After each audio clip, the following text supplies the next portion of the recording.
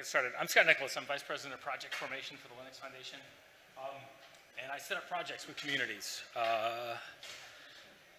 Today, I want to talk to you about just some general guidelines on how you can set up successful and sustainable open source projects. This is not going to go through all of the minutiae and the details, but I want to touch on some general rules that can be helpful.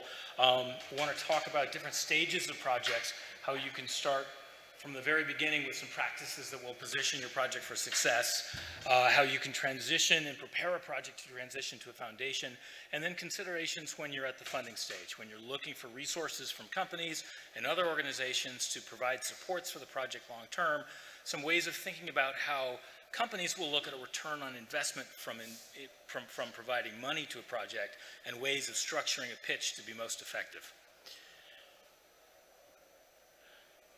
All right, so I am one of the attorneys at the LF, but I'm going to walk through practical suggestions, so none of this is legal counsel. I'm going to start by focusing on these three areas: greenfield communities, preparing for a foundation, and then the return on investment.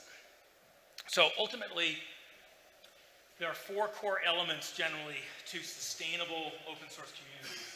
These are neutrality, IP clarity, open governance, democracy, and financial support ecosystem. To provide a little bit of granularity, more information. Oh, I'm moving away. Thank you. Gracias. To provide a little bit more granularity to this.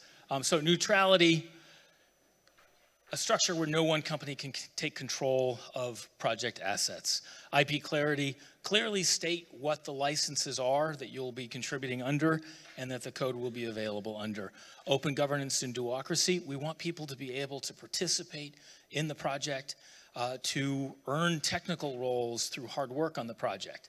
And financial support ecosystem. Most projects don't require funding, but there are projects where they reach a point where there are resources that they require to continue to grow, and the availability of that financial support and a mechanism for providing financial support can be very helpful in sustaining the project long term. All right, so let's start with building greenfield technical communities. This is just some very general guidance that, when it's followed well, can position a project for success quite nicely. So, of course, you start an open source project, you've got to pick a license. For us, open is, for example, a license approved as open by the Open Source Initiative, and then put the code in a public repo, GitLab, GitHub. That's the basic step, but there's more. So effective projects will focus on some simple rules to lay a strong foundation for future collaboration and growth. One, tell people what you're doing. It sounds simple, but if you focus on doing that in an easy and direct manner, it can be very helpful. Two, make it easy for people to collaborate.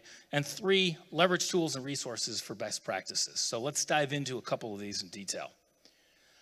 So tell people what you're going to do. Explain what the purpose and scope is for the project. Have a README file in the repo that sets forth what you're interested in doing. What problem are you trying to solve? And what are the code dependencies? What are the other projects that you're leveraging? Describe how the project is organized. Is there a co-component? Are there modules? Are there sub-projects? And write down your governance. It doesn't have to be complicated. It can be as simple as, we have 8 committers and they make the decisions. Or we are organized into the following structure. This group has a maintainer. Talk to this person if you have questions about that sub-project, etc. Make your decisions publicly and document them. This is critical. So you can't easily be an inclusive project if you have private lines of communication. You can't get all time zones necessarily if you're doing private meetings. People that are unaware of the project don't have an easy way of tapping into that knowledge. And in the case of US export control laws, the specific exemptions are available for public technical conversations. So make your decisions publicly and document them. Prioritize documentation. So quick example of some well-organized documentation from a project, Yocto project. I'll have a couple case studies of some projects at the end. Yocto will be one of them. But right here, here's our documentation. It's right on the website, docs.yoctoproject.org. It's all laid out. Quick build, what I wish I knew, transitioning to a custom environment, how to get started and how to get operating. Very useful to have information presented like that. And that's hard work. I mean, someone took the time, instead of putting in code contributions, they thought about the documentation, they thought about how it should be organized and presented, and then they put it up on the website. So more examples on telling people what you're going to do. So write a mission statement, put it front and center of the repo. README file is a great location for that. Put your governance, how you make decisions, and who makes them in the repo. Public code repositories have tools to facilitate communication. Use those. Avoid technical communications in private. We talked about that before. But GitHub issues, GitHub discussions, GitHub actions, all those can be very useful in facilitating communications, and their GitLab examples of the same.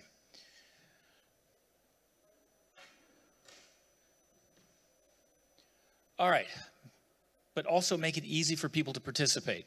So provide resources for new contributors. When someone first lands on the project, they're not going to know very much about the project or how to get involved. So write down your requirements for contributions and have this file in the repo.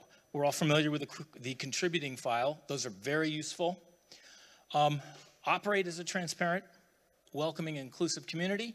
And if you host meetings, document decisions in the meetings for the benefit of those that work in different time zones, and consider rotating the time of meetings.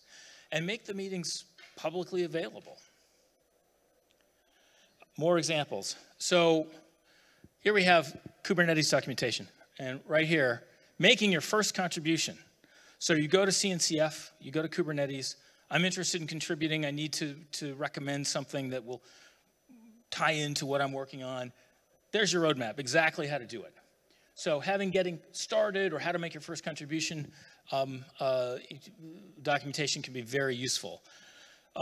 Some projects have contribution requirements. Some have special technical roles. Document those so people can understand what it means to participate. If you have a hierarchical structure, which as projects grow and scale, they often find they want to have, where you have layers of maintainers, you need to document that. So if someone wants to make a contribution to a particular repository, they know where to start and they don't start necessarily at the wrong level of project.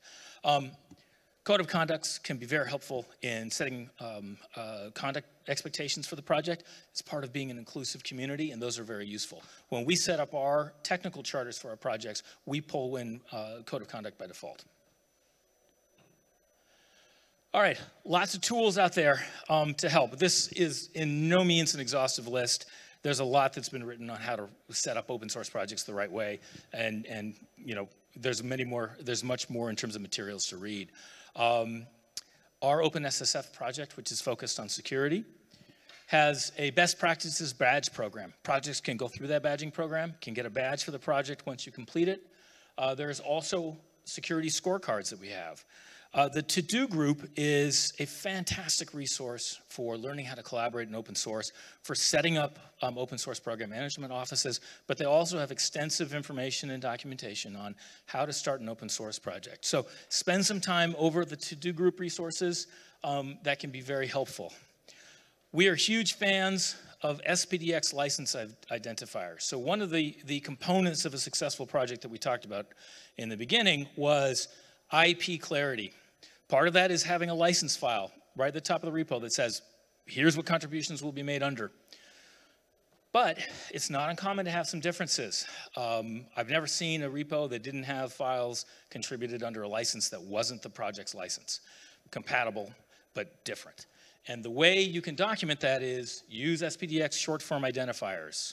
So as simple as comment, SPDX short form identifier, :MIT, Apache 2. The automated tooling that exists to do license checks can pull those tags, and they can make software bill of materials from those tags. Very useful feature.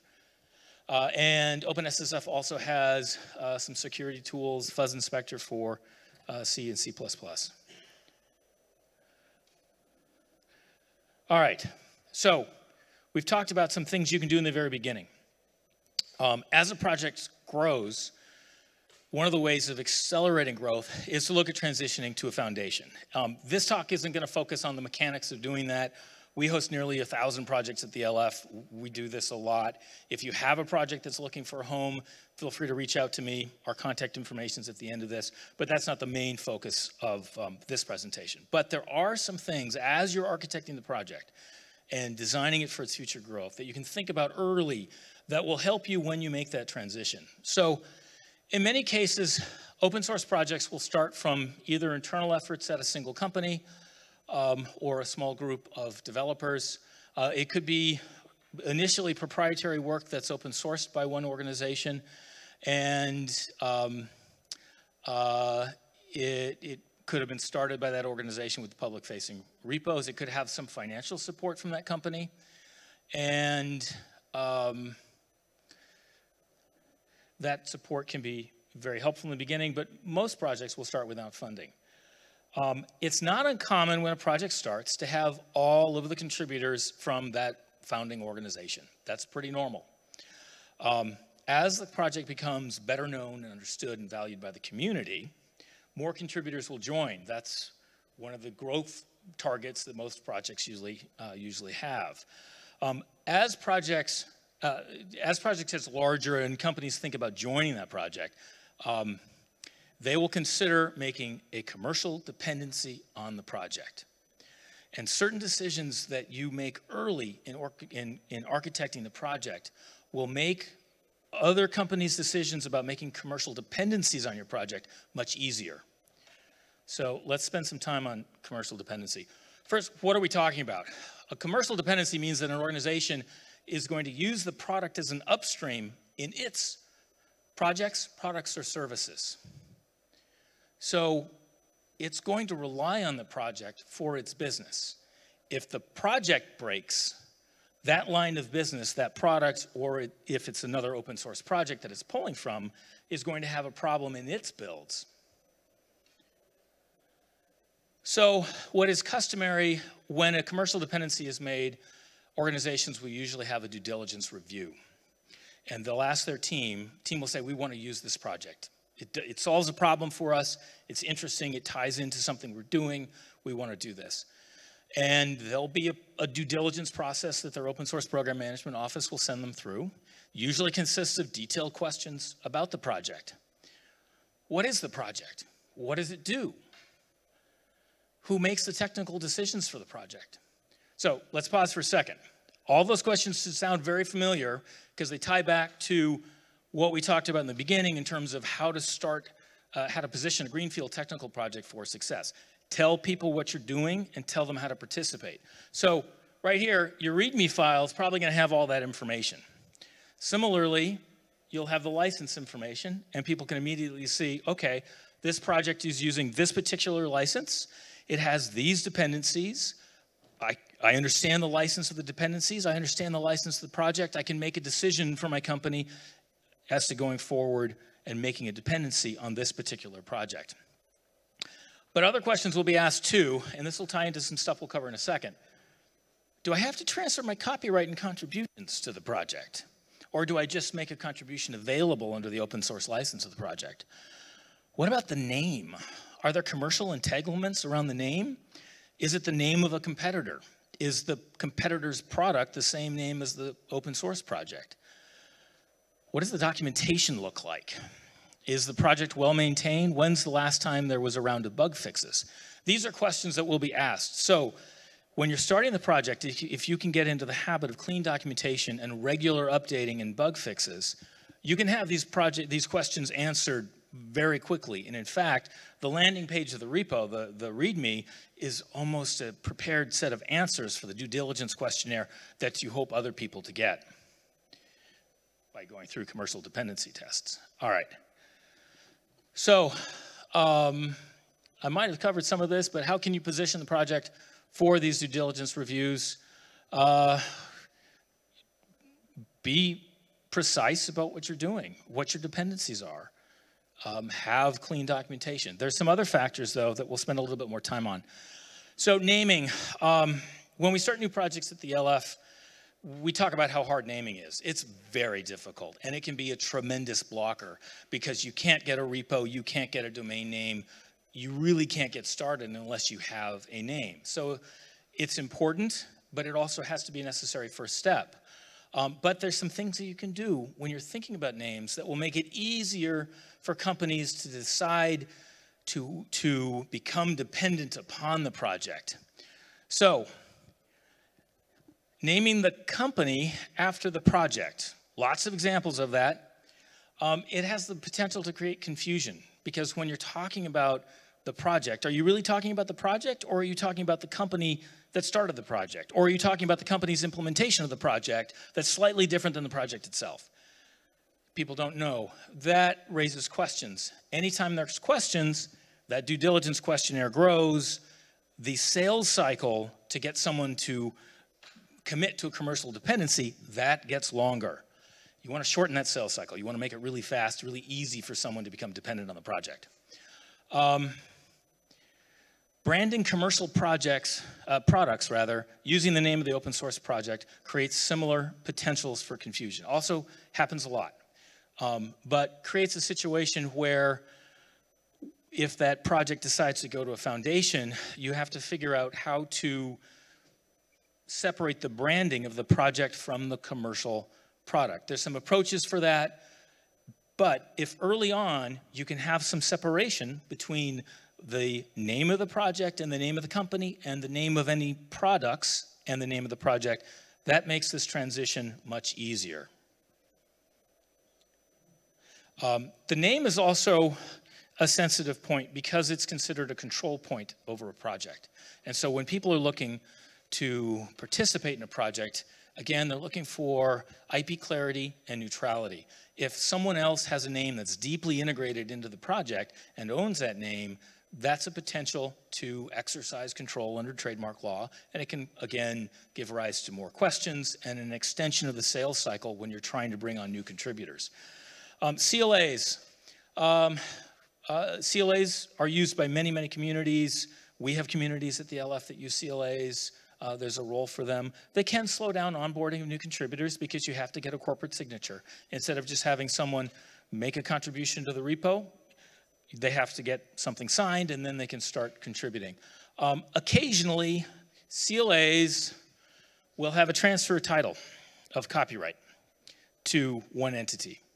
And if it has that, you'll also start to get questions because that gives a specific type of control that's very topical right now and people are specifically concerned about, which is the ability to unilaterally relicense a project to a license, for example, that may not be an open source license or approved as open by the OSI. So that's something that if you can keep that out of a CLA, you'll speed the time in diligence review.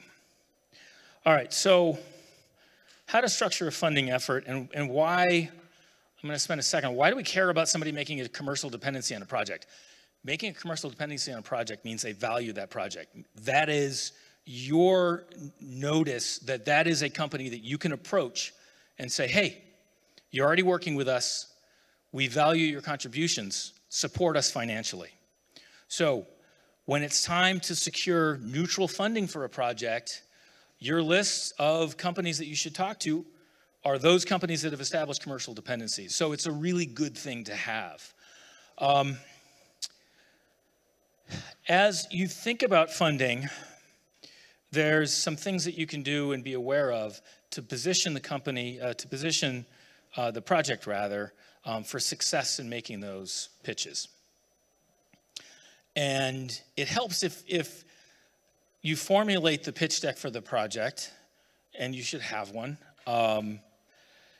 with an understanding of the basic 3 reasons that organizations have for financially supporting an open source project. And there's others and there's different flavors, but in my mind, they boil down to these 3 categories.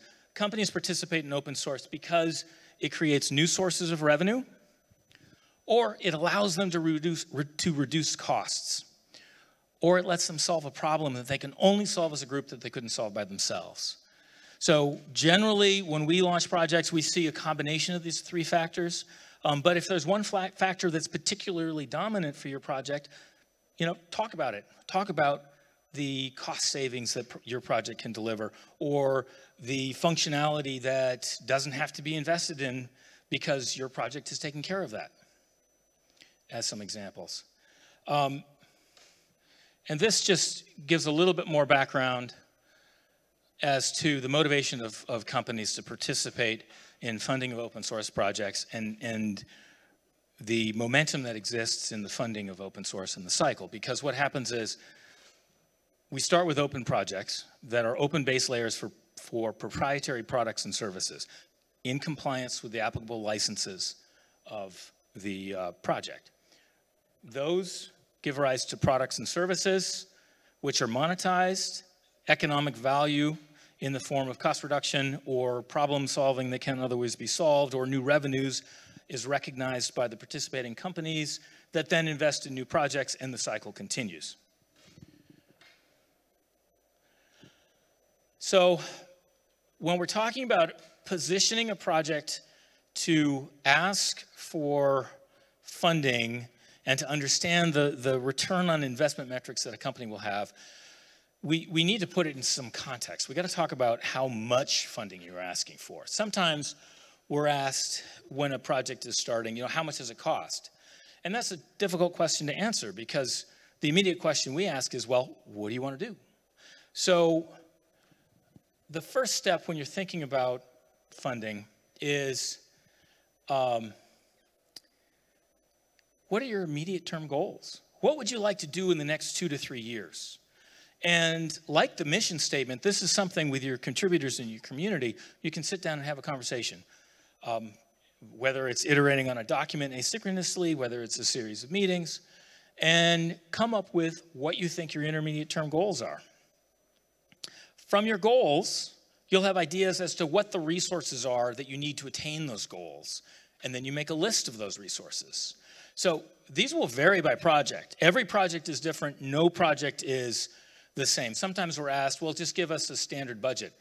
There really isn't one, because all of the goals are going to be different. So if you want to grow contributors, well, you should probably invest in training, hackathons, events. What about translation support? Let's put the documentation in other languages. If you want to have someone set up meetings to facilitate a large number of technical operations every week, okay, that's project support. If you want to enable deployments, you can invest in CI/CD, release infrastructure, marketing brand awareness campaigns. If you want to add features, you can invest in commission development. The list of possibilities is endless, and it depends on what your intermediate term goals are. And then the step is, what do you think these will cost? Let's come up with some ballpark estimates. It doesn't have to be perfect. These will sort of, some you'll be high, some you'll be low, but overall they'll sort of balance each other out. But you want to come up with an annual expense of what you think your goals will cost.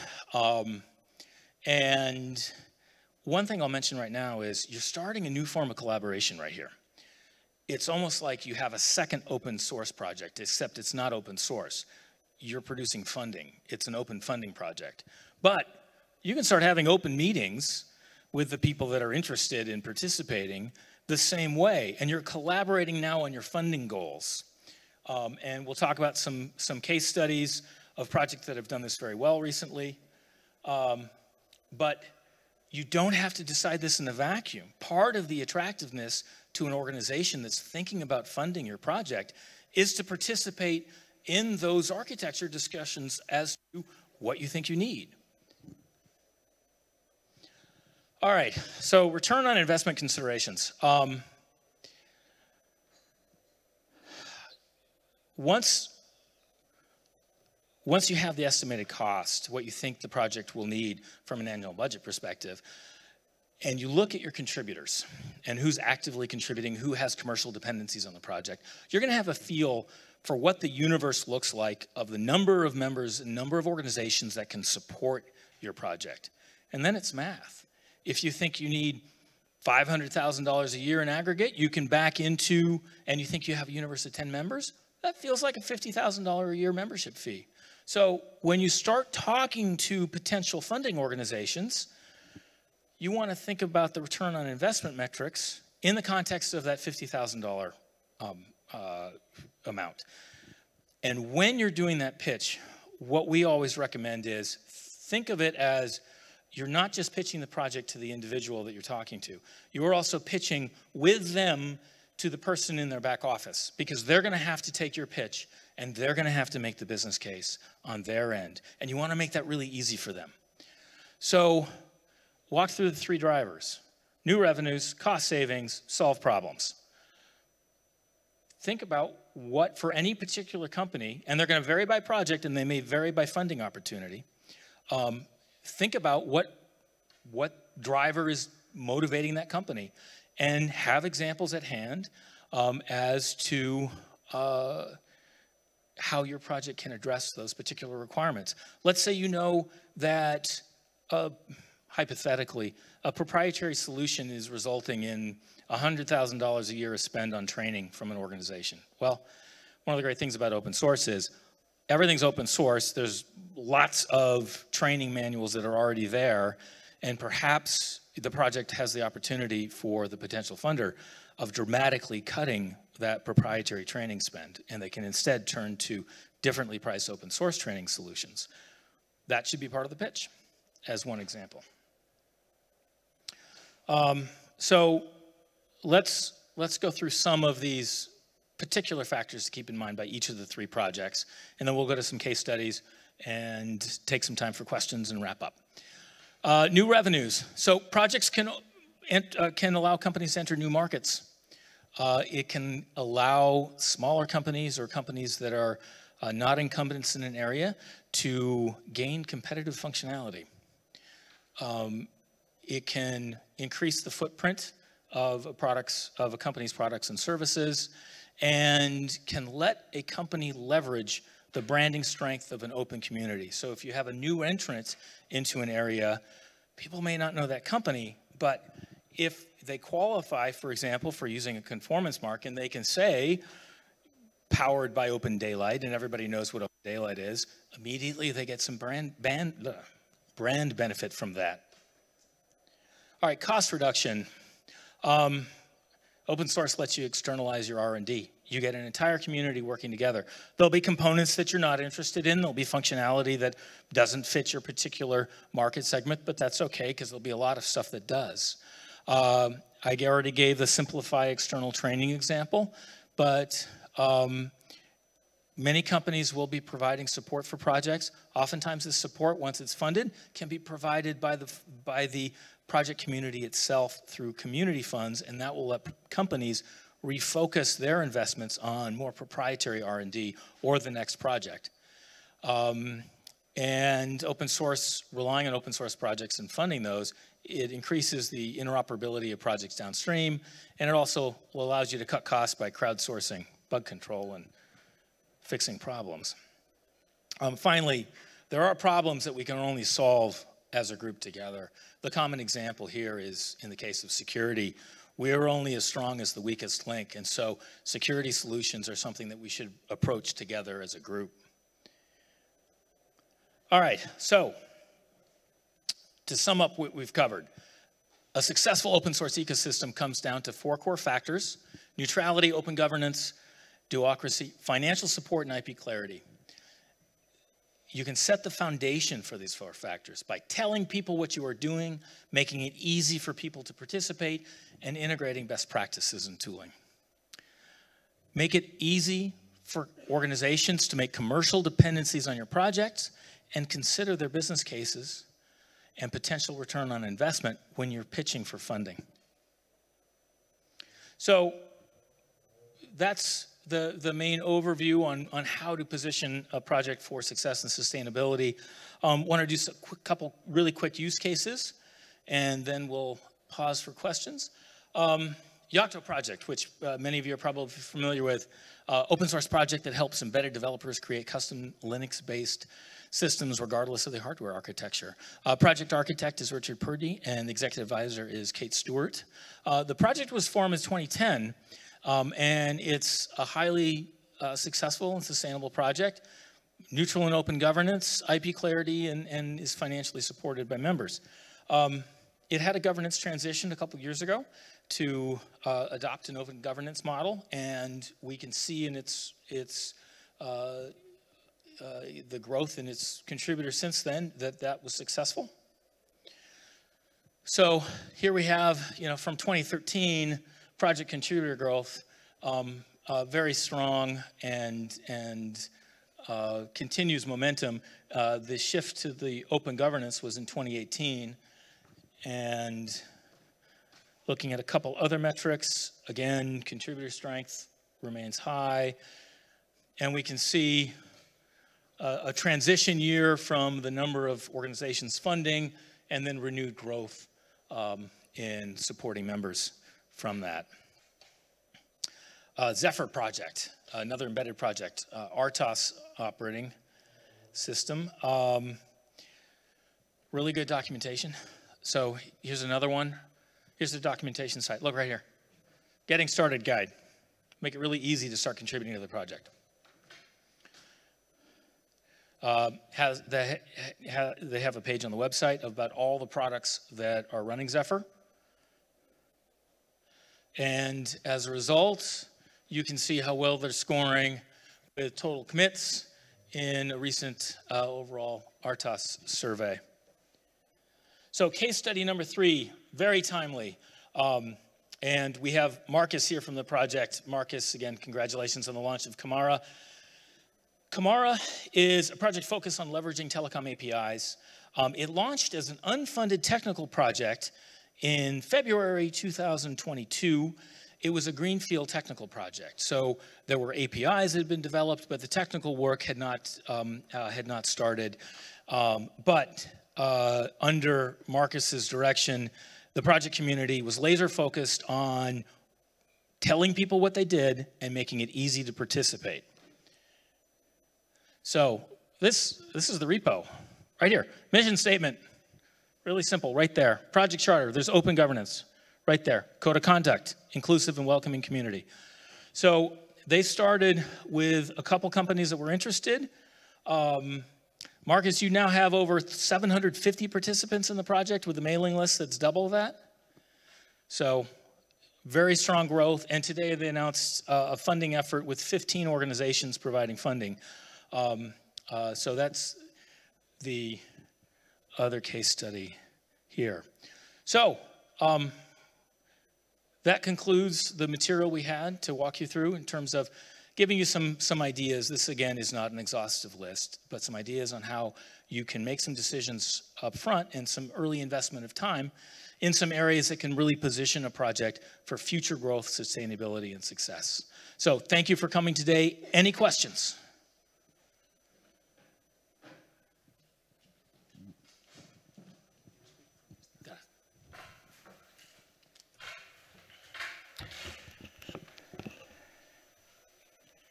I'll try not to move around now. Thank you for your presentation. I'm Tatiana from Minty Code, and you mentioned that foundation is a good, I would say, legal form to frame open source project. But how about fairness? How do you distribute this funding across multiple contributors? And how do we decide how these funds will be allocated and who will decide? Can you elaborate on different models? Sure. I don't know if I followed all parts of your question completely. So let me start to answer, and if I'm not answering exactly what you were asking, let me know. The way we structure funding projects is we don't want to be disruptive to the technical work. We want the technical work to involve the smaller contributor. And so one of the requirements that we have is technical contribution in our projects is open to anyone. If there is a funding project, you do not have to be a member or a funder of the funding project in order to participate technically. You should be able to progress technical roles, gain responsibilities in the technical project, whether you're an individual developer or representing a smaller company. And in fact, most of our funding projects are set up so that there is a mechanism so that the chair or leader of the technical group can have a voice on the budgetary board. So again, the setup is done to very much not be disruptive to how a technical project is operating, so that smaller companies that may not have funding can still participate and add value and receive value from participating in the project. But if I didn't answer your question fully, please let me know. Close enough? All right. Thank you. Checking time. I think we've got about 5 minutes left. If there are any other questions. Oh, go ahead. Do you believe that the foundation model is the best solution for all open source projects, or do you think there are certain types of projects where the foundation model isn't the best option for them? So there are hundreds of millions of projects. And if you look at the universe of foundations, they only serve a very small subset of those. So I think there are numerous approaches. I think the foundation model is very good at solving for IP neutrality, for providing a home for projects, for providing a home for trademarks, and for resolving some of the open questions that exist in terms of efforts that we're seeing to take control of everything. That doesn't necessarily mean it'll work for every project. Again, hundreds of millions of projects, but we find it a highly efficient model that has worked for our communities. Other questions? In the back. Marcus. So Scott, thanks for mentioning Camara here as an example, and I only can confirm all the points you have shown. Oh, good. I would like to add one small point. Yes. So you mentioned that companies can get a return of invest. Yep. That's completely true. But the same happens also for the people, for every person who is working in the open source project. Nobody is working without getting anything back. And that means you have to be very respectful to the persons. That's the basic thing. Respect each person. It's independent if he provides a lot or only a few things. Respect him. And then he has to know what's the overall goal. So he knows the effort which I do is sensible.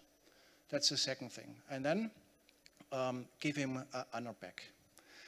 For some person, it's sufficient that they get, oh, I've done something very good, I got a honor, it's good for me, now I'm feeling good, and it's done. But some persons need it also to go back to their company, show, look, I have made my company visible, it's visible there. So they need to get something back, and that is the only point which I want to add, and you have to win the persons by heart for the project. Thank you, Marcus. I'm going to build that into my slides.